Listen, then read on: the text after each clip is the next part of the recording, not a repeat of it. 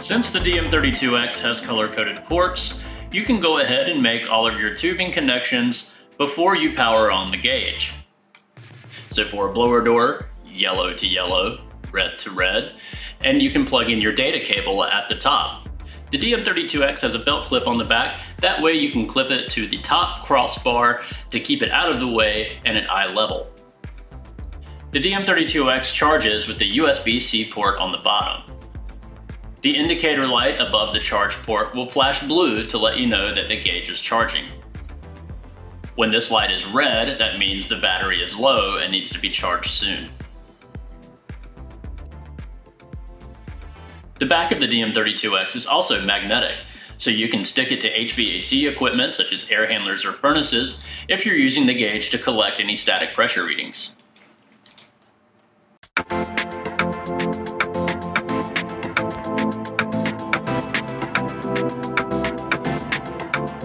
To turn the gauge on, tap the power button on the right-hand side.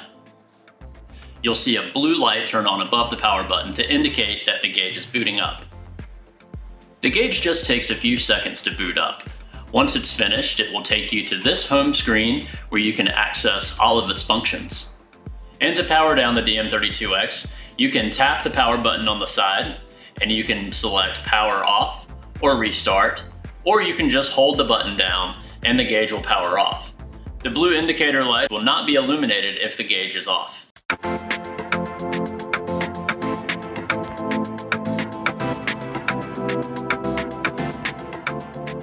You'll notice there are a few apps to choose from: the gauge, the rCloud app, and our resources app. We'll go ahead and begin with launching the gauge and going through the different features.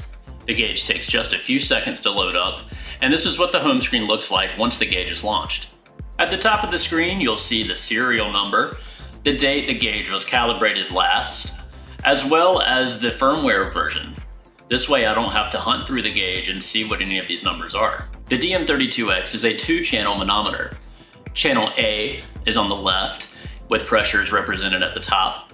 Channel B is on the right, with pressures or flows represented on the bottom. Underneath, where pressures and flows are displayed, you can see your fan range and your fan model, along with the fan speed. There's a slider bar on the bottom so that you can adjust fan speed quickly when a pressure target isn't necessary. To change how pressure is displayed on channel A, simply tap on channel A and a menu will pull up where you can choose from pascals, inches of water, or pounds per square foot. You can do the same with pressure or flow on channel B. Just tap where channel B is displayed and you'll see a menu that displays a variety of both pressure and flow outputs. There's a favorites list at the top. To select one of these outputs as a favorite, I can just tap the heart, and if I scroll up to the top, I can see it under favorites. That way I don't have to scroll down the list if I want to select that option in the future. And to remove it, I can just tap the broken heart if I don't want it in my favorites list anymore. And you can scroll down to see the different flow outputs that are here as well. We also have flow normalized by area, if you're doing a test that requires that. We also have air changes per hour. Typically that's going to be required by code for residential blower door tests. And as you scroll down, you'll see several other flow outputs as well to display your results in a variety of ways. Across the bottom of the screen, you'll see options to set pressure, set speed, or your main settings. In the settings menu, we can change inputs about the building or how data is represented. You can add an area, volume if you're doing ACH. You can change the pressure exponent, but for a single point test, we like to leave that at 0.65. And you can change some functions on the gauge as well, such as the language, the time averaging. Anything you can access from the home screen, you can also access in the settings menu.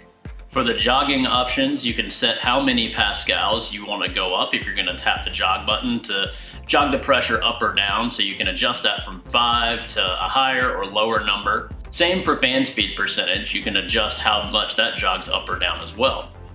And to get out of the settings, you can just tap the back button to go back to the home screen.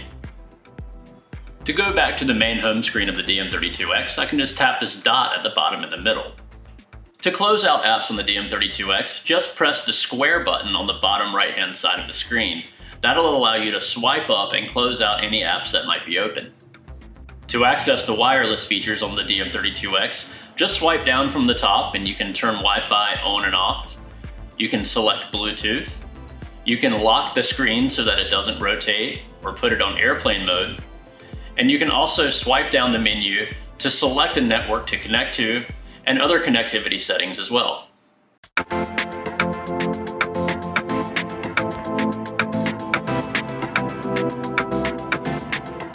To change to a different fan or device, I can tap on the picture of the fan or tap on the model. This will pull up a menu where I can select different fan options and save some as favorites so that they'll be at the top of the list. As I scroll down here, I can see all kinds of fan options for duct testers and blower doors, from our older models to newer models. And I can also see the flow box and the whole flow option where I can make my own exhaust fan flow meter. And we also have all of our competitors' fans to select from as well. This includes all of their fans for blower door and duct leakage testing, as well as their devices for airflow measurement. Once you select the fan that you're using, then you can select the range. As you scroll down, you can see everything from completely open to the lowest possible fan setting. Once you select your range, this will take you back to the home screen.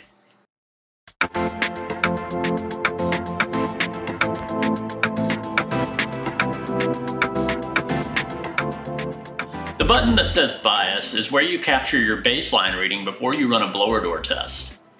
You begin capturing a baseline by pressing the record button in the lower left-hand corner. The gauge will start counting down, then you can start seeing the data collected from the pressure differences between inside and outside on the graph. There are options to clear the baseline, and you can end the recording by pressing the record button once again. It'll ask you if you want to save it, and you'll say yes, and then the baseline will be captured, and then you can press back to go back to the home screen of the gauge, where you'll then see the baseline recorded underneath your reading on channel A.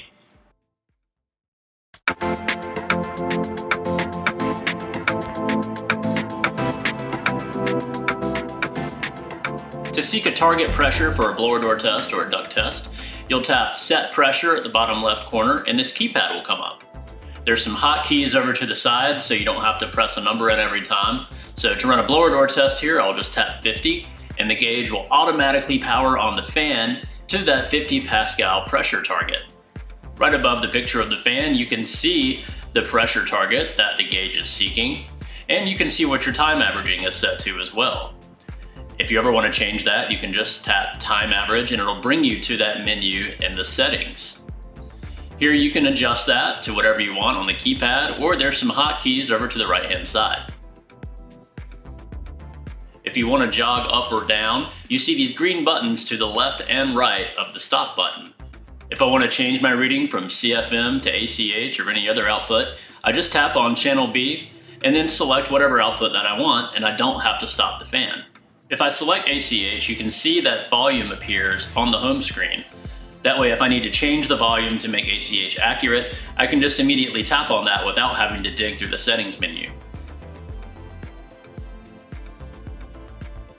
And if I want to return to CFM or change it to any other output, I can just tap back on channel B again and switch it back immediately.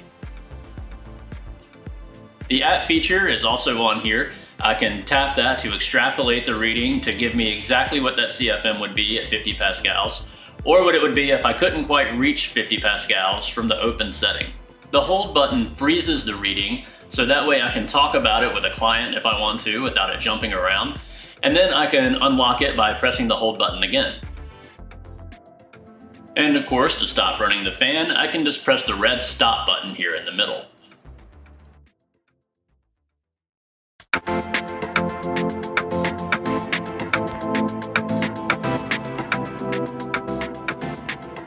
The DM32X also has a graphing feature. If I press the graph button, now I can see either channel A or channel B displayed as a graph and watch how either the pressures or flow change. There's also an average line that I can check or uncheck to show an average of what's happening on the screen. This graphing feature can come in handy if I want to do some data logging to see how pressures change over time, whether if it's in a room or a part of a building as conditions change. I can save a graph or take a screenshot or record what's going on over a period of time. I can also change the duration of time that the graph is recording, and I can adjust my time averaging from here as well.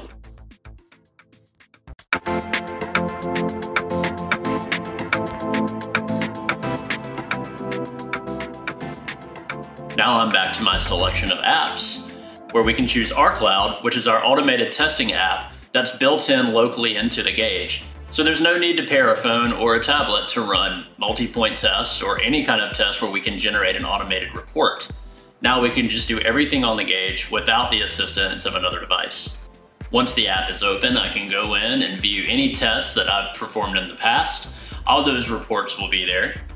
Or I can select to run a new test, whether it's a blower door test or a duct test, or capturing airflow off of a flow box.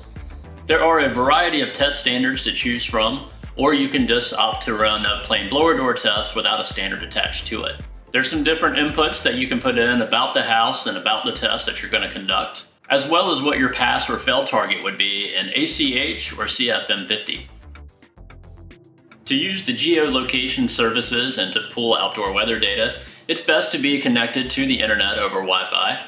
However, you don't necessarily have to be. You can enter these in manually if connecting to the internet is not an option. You'll notice that there are 3 sections that need to be completed.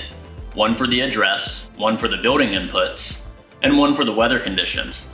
There will need to be a check mark beside all 3 sections in order to move on and conduct a test. Once all 3 sections are completed, you'll then make sure that you have the correct fan selected, as well as the correct range that you're going to want to start off with. In rCloud, you can save your equipment in your account and go and select fans that you own. Once you select your fan, then you'll go ahead and select your range. Once everything is set up, then you can select Start Test in the bottom right-hand corner. The gauge will then begin to zero itself out and then prompt you on what to do. It'll let you know that it's about to do a baseline test, which means you'll need to cover the fan. Then follow the prompts to conduct the rest of the test, save it, and accept the report if everything was done correctly. You can name the report whatever you like and access the data in our account through our secure server at any point later on.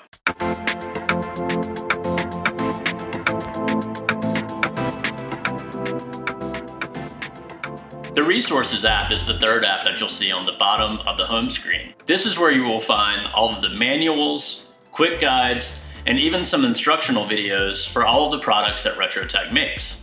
So there's a section at the bottom for blower door, there's one for duct tester, there's one for the flow box, there's one for the flow hood attachment for the duct tester, and there's some guides for using pressure pans as well.